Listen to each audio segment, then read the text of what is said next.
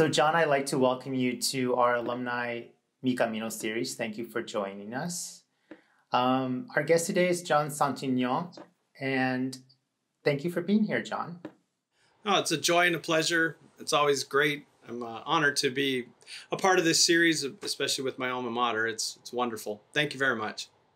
It's awesome that you could be here. John, you came to UC San Diego as a transfer student, a scholar athlete from UC Santa Cruz, and today you're a published author, an entrepreneur, and a global speaker.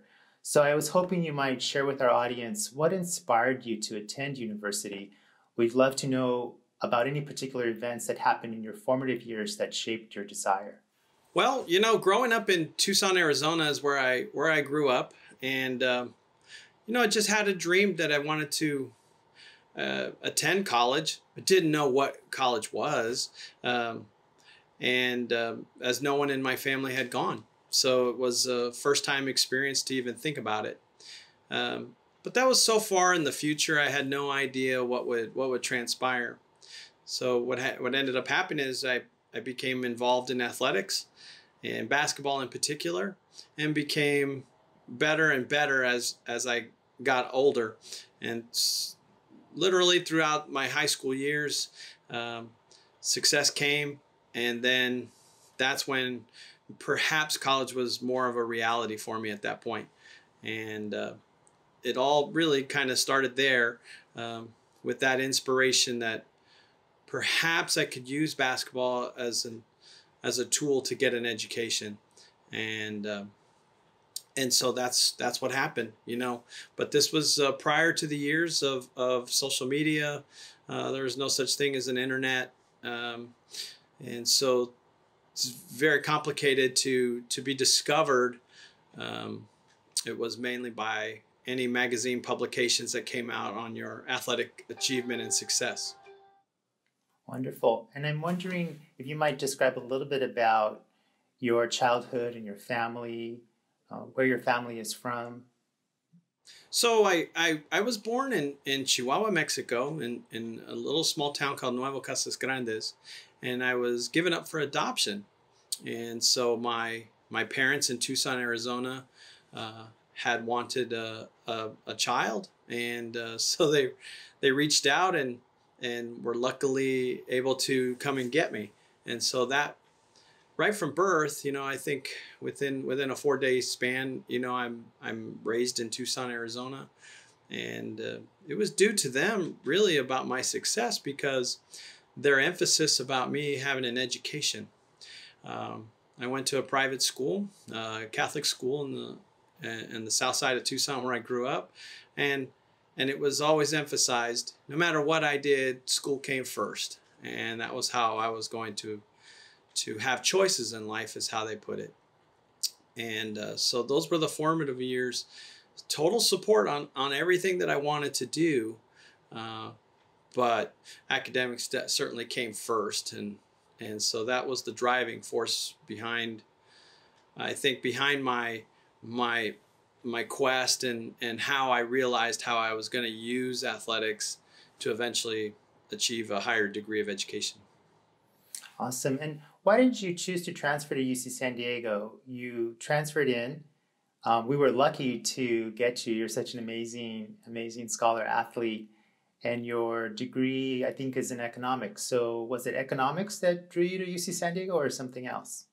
During my time at UC Santa Cruz, in the world of basketball, I had led the United States. I had led the country in scoring as a college athlete. And so while that accolades were fantastic, I had a difference with a new coach that had come in during that time period.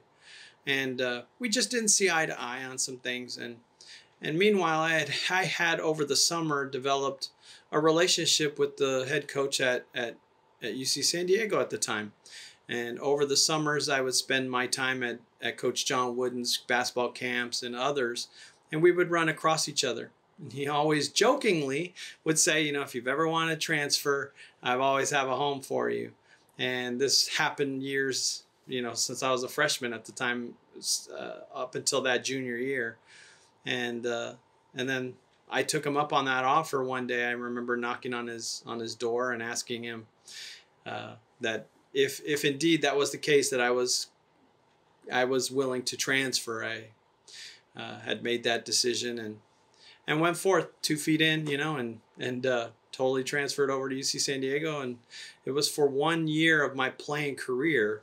So it was a big move on my end, but it ended up being probably one of the best things I ever did.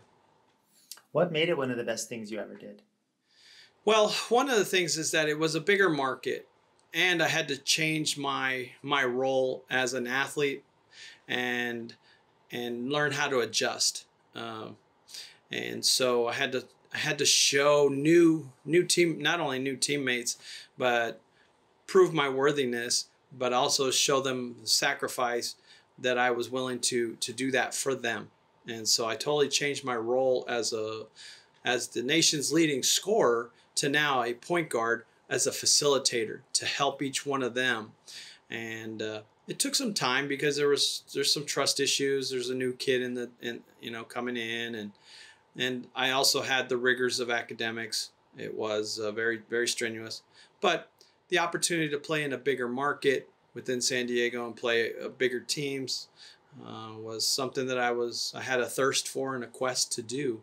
And luckily my coaching staff was remarkable. So it was overall a great transition because I came from that bigger market. It helped my professional basketball career to really take off. Awesome. And so maybe if you're comfortable, if you could share maybe a really fond memory that you have at your time at UC San Diego. Like you mentioned, you were a scholar athlete, you were a team captain, a leading scorer, Hall of Fame inductee, MVP. The accolades are quite impressive. And so I'm wondering, what was life like for you as a scholar athlete, and what fond memories do you have, or perhaps even challenges that you had to resolve? Well, there are many. First of all, being a new kid in a new school, you have to learn how to gain friends. How do you gain them? They have to learn that you're willing to be part of them, and so on. Joining a team is never an easy thing. It could be fostered from coaches, obviously, and but truly, once that becomes interpersonal relationships need to be built. So how are they built? They're built not only on the court, mainly off the court. And so having these discussions were critical to me, to how was I going to show my teammates that I was willing to be a part of them. Well, I had to show, first of all, that I was a dedicated student, and that my major was a tough one. Economics was difficult for me. I had many challenges. I would, because there are many times when you're on representing an institution of athletics, doesn't mean you get a pass in the classroom. You are still required to take in all that information, pass any and all exams that are given to you, whether or not you were there or not. So that responsibility fell on you, on top of your other responsibilities on the road. So that meant that I had to rely on some of my teammates and ask for their help, and vice versa. So it was reciprocated efforts. That was fantastic. The other were just shared memories of just doing the simple things together, going and having lunch together, going and just sitting and talking. The differences really became relaxed at that point, and willingness to accept criticism and critique. Mainly, I took that role on because as a coach, it is very easy for coaching staffs to push athletes, and sometimes the other athletes can't take that pushing that day. I took it upon myself to absorb that push from the coaching staff, so that my players could see that I was willing to sort of take the hits for them, and it was essentially building up credibility, so I would need that later, and And ultimately, we ended up relying on one another to get through to graduation, really. So it's a full circle. It is a full circle. I'm wondering, you lived in the dorms? Is that accurate? What was dorm life like? Well, so you're thrown in with people that you just at that time I did not know. So I'm accustomed to being at a different institution, and now I'm at a brand new institution, and so it's new people again. They're not from the athletic world, so they weren't on my team. They were just other students, and so it's really what college is all about. It really is that. I now at my age, I really understand that college is not what you learn inside the books. It's what you learn interpersonal relationships with one another, coming from different ethnicities, coming from different viewpoints, different cities, different religions, and so on, and finding some commonality and agreeing to disagree at times as well, but mainly to spark an interest to have a thought, like maybe something I didn't think of that, and that's what it did. It provided me that window of opportunity to, again, you're contributing to a household and learning how to live with new people. So it was great. I love it. There's a lot to be said for living in on-campus housing, because once you go off-campus housing, it is a whole lot. It sounds like it's better, but it is a lot more difficult to do anything because you are removed from the campus life. In my time working at UC San Diego, I've spoken to a lot of Latino students, and very often they tell me that their primary reason to go to college is to be better positioned to help their family and their community, and of course themselves. And generally, it's in that order, actually. And how has college enabled you to give back to the people or causes that you care about? What college gave to me was the ability to have choices in life. That's what I gained from it. Once I had achieved that degree, that was something that couldn't be taken away from me. I realized that a job could come and go. Houses, cars, even significant others and spouses can come and go. But what I put inside my head and what that degree held for me was choices in life. I didn't have to accept certain things. But it also gave me that responsibility that I could now help others, provide for others, inspire others, and share as testimony to what my value of that education was for me. My own children, are in college, and they see the fervor in which I admire what that experience is all about. It's with the passion that I have that experience was rare in life. And would I go back? You bet, in a minute, because that was the time of life where everything was remarkably at the forefront, and you had a voice and you could contribute, and yet you didn't know what you were doing really, and it was just to give you that opportunity to think for yourself, interact with various people. And ultimately, I came from such a sheltered background that I thought, that I was listening to new music that I had never heard before. I was learning of new religions I never knew existed. I was tasting food never had before. So all of that happened when I was in college. And so for that, I'm grateful, because it did allow me the opportunity to take risks later in life and move all around the world, which I have, and without any hesitation, because I learned what I did in college, I could apply to anywhere that I lived in the world. And I appreciate the fact that you mentioned that your children are also in university right now. And the reason I appreciate that is because attending a university like UC San Diego really changes your whole family tree, right? You essentially can raise an entire generation up by one person's choice to go to university and to complete university.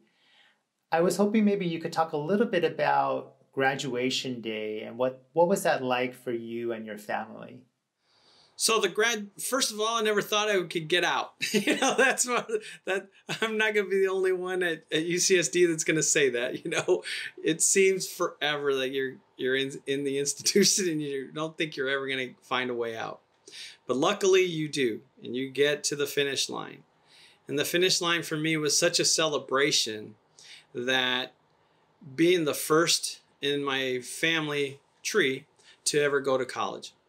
My mom and dad only had a 6th grade and 8th grade education. So the value for them, I saw at an early age, was to go on. But once I got past 8th grade, I mean, I was beyond their level of comprehension. And so everything was on top of that was gravy to them.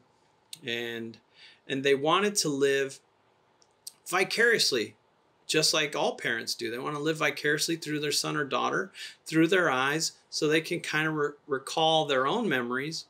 But more so for my parents is, what was that experience like? What am I taking in? How am I handling this opportunity that's coming to me? They had no idea what that was all about, and were very curious to know. And I found that to be a very important part of my journey, was to allow them that experience and let them know what it was like as a daily student, what it was like with the trials and tribulations that came with it, and hearing their own words of advice.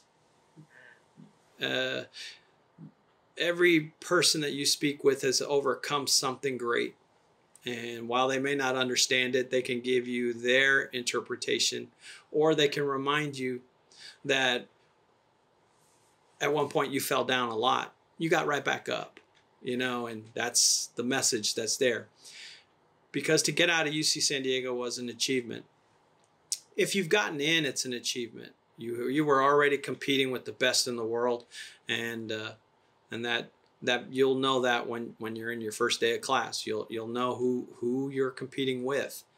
And it never ended. It was a competition. So when I got to the finish line, it was an incredible celebration. I remember the day vividly,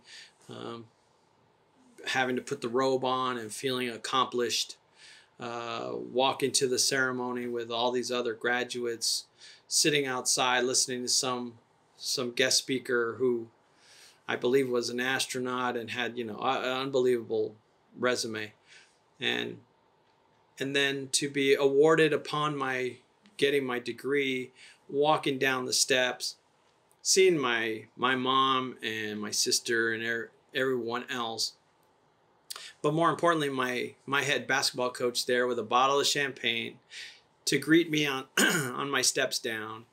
And that was a wonderful touch, to see him come to the graduation. And that whole day and that whole ceremony lasted throughout the morning, throughout the late evening, as we went from party and to another reward and award ceremonies. It's respectively throughout the campus. For me, it was a point of relief and accomplishment. But for my mom, it was vicariously, she had gotten a degree. I always joke, that day and that evening, that bottle of champagne was hers, and she celebrated every single place we went to the whole time, because that felt like she was a part of it. That's a lovely story. Thank you. I could see that image as you were describing it.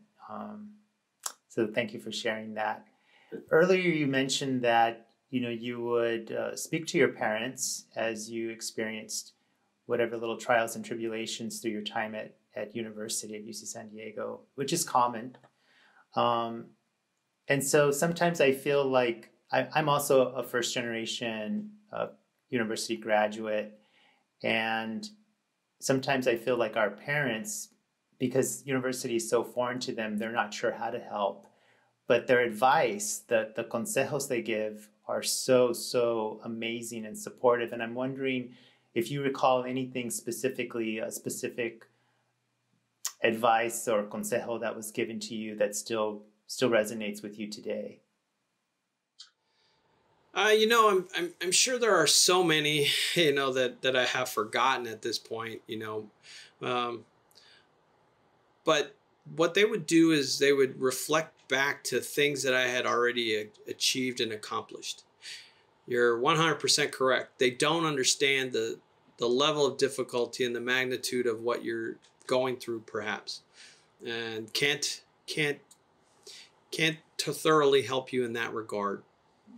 But what they can do is give you examples throughout your childhood of things you overcame and give you simple reminders that stick with you.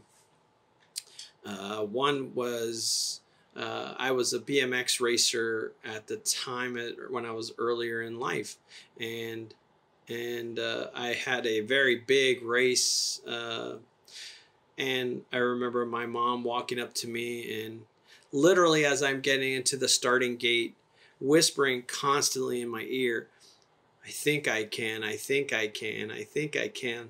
And it became that little bit of a mantra. I end up winning the race, but that's the storyline that she would share. Do you remember? And it would take you back to places where you had doubt, non-belief, simple storyline, and little mantras like that would stick with you. Right, they're inspiring. They reignite the flame. And even if I couldn't, I still said to myself, I think I can, and get up and walk around and scream or whatever I had to do, and then dive back into that material that was crazy hard because someone else had a belief in me. I did overcome. And I think that's something that all of us in life have to do from time to time. We think these obstacles are so great, but if you look back at your timeline of life, you've overcome a lot. And you may have gone around it, the obstacle, you may have cut through it, lots of different ways, but you figured out a way. Thank you. I mentioned earlier, you have quite the resume. After you graduated, you went on to play professional basketball. You are a talent scout for major teams in the United States and abroad in the world. You're a published author. What are you doing right now professionally? So currently, up until the pandemic hit, I was coaching professional basketball in Japan. And so I returned back right in the 1st of April a year ago. And so the pandemic affected everybody throughout the world. And what it did was allow me an opportunity to write my second book. And so I decided I would write a book on the quest that I undertook 5 years ago to go search for my birth parents. I had no name and no photograph, but I wanted to find out who I came from and perhaps find out if there was who my parents were and if I had siblings. And that journey led me, throughout years of exploration, of hearing no, of why, and then ultimately to have discovery through DNA. And it was remarkable. It's been a fantastic journey. So I decided to write a book about that while this time period hit. And then I've decided also to teach at university as an adjunct professor, and basically share as much as I could, help my sons throughout their experience in college, and others, help them go to college as well, and everything that I possibly can. It was there were times where I could have left to go outside of the country again to coach again, but the opportunity is one thing. During a pandemic at the time, just here's where your reasoning skills come in. Does it make sense? Do I go? What happens? Do I stay there? So you think of a lot of other things. So that's why, I've always tried to stay busy as much as I can and do everything as we're all told we only have one life. So do as much as you possibly can. That's really what I do. I try as much as I can and meet interesting people along the journey. I feel, as many people have looked at me as unapproachable kind of sometimes, because you're an athlete or you're a coach, and but you're just a human, and you love the interaction, but they just feel that they can't do that. It's the same with movie stars. They feel that they can't be approached, but when you do approach them, they are full of love and they love it. So that's what I do as well, and I go and talk to various people throughout who I see and build a rapport and a relationship with them. Excellent. So I have one last question for you, and it's this. What advice do you have for our young scholars who are listening or viewing this video? First of all, the experience will be something that no one can tell you what it's going to be, because it'll be your own experience. You will create what you want to create out of it. Do you want to have the best education that you possibly can get? Do you want that to be in a location such as? And do you want an alumni network that will help you post-graduation? But more importantly, do you want to have choices in life? That's what the value of a UCSD education will give you. Once you have gone through and you have met your fears and you have conquered your fears of not being worthy enough, not good enough, and you've discovered that you are good enough, at that point, you'll have choices in life. You won't be told what to do. You'll be able to pick and choose what you want to do in life. And then you can help everybody else around you. That would be my advice. Awesome. Well, thank you so much, John, for being with us today. I really appreciate you giving us the time. I know you're very busy. It's my pleasure, Frank. And if there's anything else I can do for you, you know how to reach me. Wonderful. Have a good day. Thank you.